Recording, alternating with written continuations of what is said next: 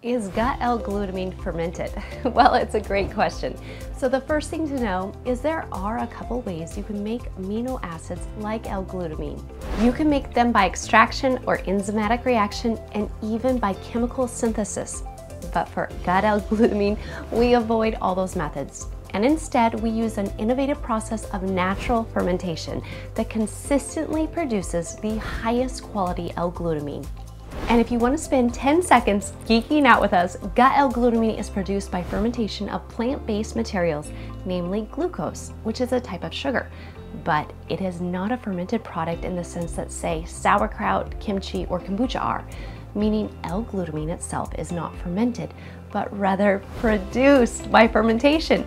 And just in case you're wondering, there is no glucose or sugar in the end product. If you enjoyed this video as part of our glutamine series, then hit the like and subscribe button to make sure you never miss another video. Our team of dietitians and doctors here at Essential Stacks are so excited to continue researching which foods and supplements help your gut health. That way you can save hundreds of hours of trial and error and focus on what's best for your digestive health. Thanks for watching and see you in the comments. Bye for now.